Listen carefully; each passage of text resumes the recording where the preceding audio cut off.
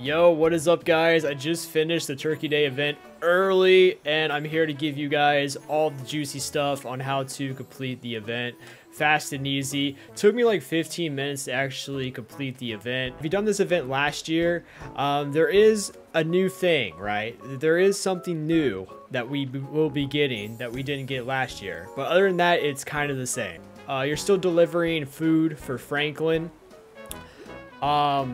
And if you don't have the food that you need, you can check in with your villagers and they'll give you the food, right? So the first recipe that you need to get for Franklin is the clam chowder recipe, which requires 3 clams, right? And you can get these clams digging up little star things on your island. I don't know what you call them. I'm just gonna call them star things. So that one's pretty easy, and you'll get like a Turkey Day rug after that, right? The next recipe that you get for Franklin is a pumpkin pie recipe, right? It takes 1 orange pumpkin, and now this may be different for everybody else. He told me to get him a green pumpkin. All right, so 1 orange, 1 green is what I'm gonna go with. And then once you do that for Franklin, he'll give you a Turkey Day wall, right? Now the next recipe is called the gratin recipe, right? That requires a flat mushroom, and get this, right? He told me to get him a carrot, right? A brand new crop, brand new food, you know? So that was pretty awesome, right? Because it's something new. Now this could be different for everybody, I don't know, but this is just my experience.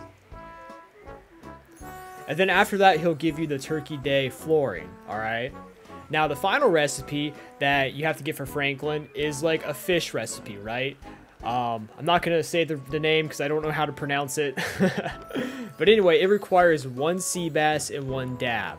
At least that's what it required for me, all right? Now, I didn't have these fishes, so what I did was I had to go check in my villagers and have them give it to me, right? So I had a horse mackerel already on me, and Cube's like, yo, I see you got a horse mackerel. I need that horse mackerel.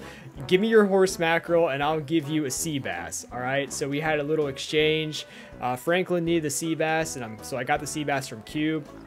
And then I went over and talked to Goldie, and who would have known? Goldie also needed a horse mackerel, right? So I went ahead and I got my fishing pole out, and I went fishing, right? And get this, the first try I caught a horse mackerel. I was like, no way, I got that on the first exact try. And I went ahead and I gave it to Goldie, and Goldie gave me the final ingredient, which was the dab. And then I went ahead and I gave the dab and the sea bass to Franklin. Franklin's like, yeah, boy, we got everything we need. Let's get cooking. And then here's where it gets interesting, okay? So the final reward, all right? Now, spoiler alert, all right? If you don't want me to spoil it for you, you might want to click off the video. But the final reward was new recipes, all right? So let me pull up these new recipes for you.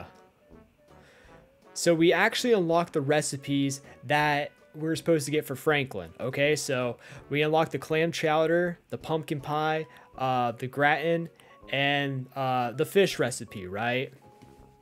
So all the recipes that we got for Franklin, we unlock them after the event. Now, you don't necessarily have to do the event to unlock these. Franklin actually told me after I was gathering all the recipes for him that these recipes will be unlocked at the Nook's Cranny the day after the event, right? If you do the event for Franklin, you just unlock them sooner, right? He says he gives it to you at advance, so you just get it sooner. But yeah, guys, I'll catch you later.